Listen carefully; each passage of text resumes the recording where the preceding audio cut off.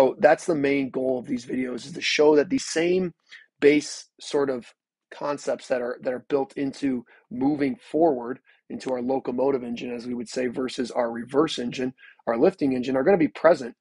in our golf swing. And you know, a lot of these things have already been noted from the golf instructors of the world. You know, this is on the right side, they call it early extension, but it's really just a front chain dominant move, right? It's a tail to crown relationship,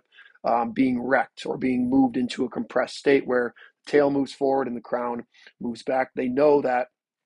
they would more so like to see this image on the left, which is the tail staying back, the crown staying forward,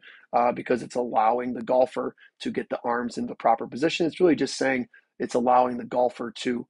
keep the ball and sockets moving in a fluid state. Now,